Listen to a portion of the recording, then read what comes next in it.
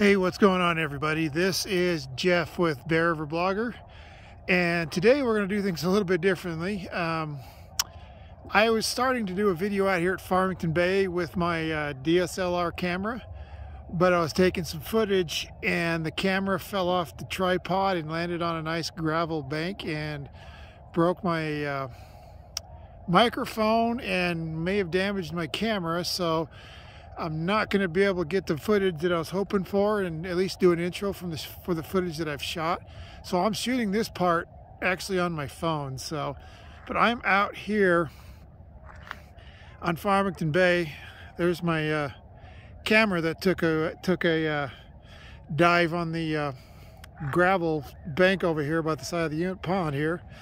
So I'm not sure if it's going to work or not. So we're going to go and see what footage I've got. But anyway, I'm on my phone and we're going to try and at least get some kind of video going today, because Farmington Bay has literally come alive. There are thousands of swans, hundreds of pelicans, all kinds of ducks. There's white-faced ibis. I've seen, I think, some yellowlegs. It's just incredible how it's changed in just literally one day. I came out here yesterday and most of the water was thawed out, and there was a fair amount of swans, but it wasn't as active as it is today. And today it's just incredibly active with birds flying around. The sounds out here, just it feels like it's March, that it's spring. It has that feel because there's so many swans out here, just thousands of them. It feels like I'm up on the Bear River Bird Refuge auto tour route in mid-March with how many swans I'm listening to out here. So, but I will see what kind of footage I have and maybe put together a kind of a remaining part of this video. But as you can see, I'm actually on, this is the dike between Unit 1 and Unit 2. Unit 1 is this one over to the north, and this is where I'm looking at the main entrance of Farmington Bay is this direction.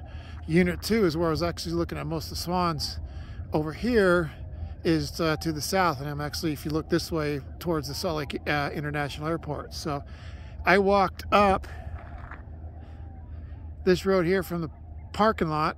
They call it the Turpin parking lot. That's where you come down the long gravel road and it dead ends right there. So I walked up, I don't know, maybe a quarter of a mile, maybe half a mile, to do some video and some photos for you till my camera took a header. So anyway, this is where I'm at Farmington Bay, and it is quite incredible out here right now. It feels like spring. I love it.